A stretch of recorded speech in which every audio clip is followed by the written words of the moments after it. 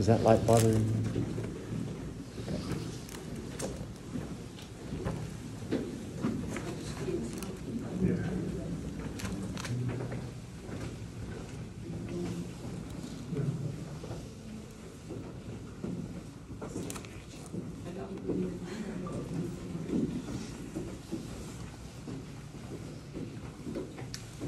No wind down here. So we won't have to worry about the wind down here.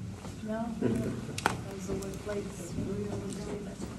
Come on in, just fill in all this, because I'd like to get everybody down here if possible.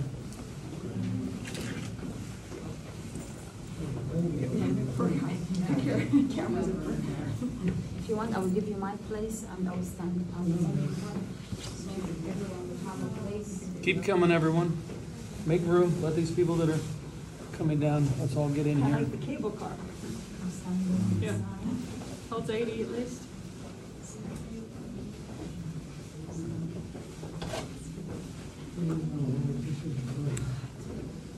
You're hot.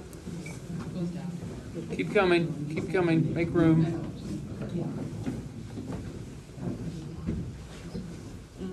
Oh, you bought it here.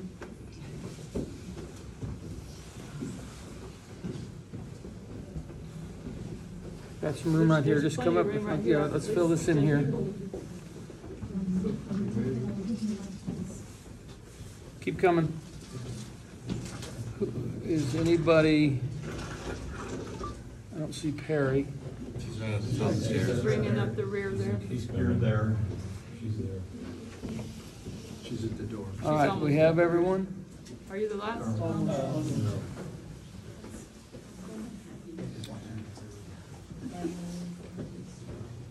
Okay, so let's take a moment and consider where we are and why we're here. We are at the site of the palace of the high priest. At the time of Jesus was Caiaphas.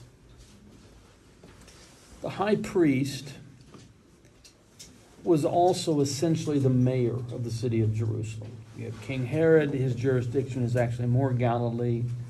You have Pontius Pilate, the governor over the entire Judean province. But the municipal affairs are run by the high priest. So along with whatever would be present in the palace of the high priest, there was also a prison for people that were convicted of various crimes. And this is a particular dungeon that you just saw the entrance to when we were up there. That was a cistern that was turned into a dungeon. We know this. This is archaeologically sound. The house of Caiaphas and the prison associated with it, by which they would lower a prisoner down with ropes into an empty cistern. Do you remember that happening anywhere in the Bible? Jeremiah.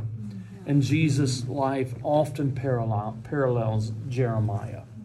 So, of course, we're not told specifically in the Gospels that Jesus was kept in this dungeon. We are told that he was arrested in Gethsemane, brought for a kind of preliminary hearing before part of the Sanhedrin, and then in the morning is taken to Pontius Pilate. But what about that night that Jesus was here? I don't think that Pontius Pilate invited Jesus into the parlor and offered him a cup of tea. He would have been put here in the dungeon. And there's a psalm that is unavoidably connected with this. That's why sitting on this little pulpit here, well, they've got it permanently attached, okay, is Psalm 88 in 52 languages. From Afrikaans to Ukrainian. I'm going to leave it open at the Ukrainian one. But I'm going to read to you from my own copy of the Psalms.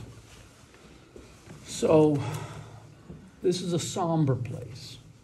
Jesus has been betrayed. His disciples have fled. He's all alone. He's been condemned. He's been beaten up. And now he's lowered down into this dungeon. What is going through his mind? I think we know. Psalm 88. O Lord my God, my Savior, By day and night I cry to you. Let my prayer enter into your presence. Incline your ear to my lamentation, for I am full of trouble. My life is at the brink of the grave. I am counted among those who go down to the pit. I have become like one who has no strength, lost among the dead, like the slain who lie in the grave, whom you remember no more, for they are cut off from your hand. You have laid me in the lowest depths of the pit, in dark places and in the abyss. You have put my friends far from me. You have made me to be abandoned by them. I am in prison, and I cannot get free. My sight has failed me because of trouble. Lord, I have called upon you daily. I have stretched out my hands to you. Do you work wonders for the dead? Will those who have died stand up and give you thanks? Will your loving kindness be declared in the grave, your faithfulness in the land of forgetfulness? Will your wonders be known in the dark, or your righteousness in the country where all is forgotten? But as for me, O Lord, I cry to you for help. In the morning my prayer comes before you. Lord, why have you rejected me? Why have you hidden your face from me? Ever since my youth I have been afflicted and at the point of death. I have borne terrors with a troubled mind. They surround me all day long like a flood. They encompass me on every side. My friend and my neighbor you have put away from me, and darkness is my only companion.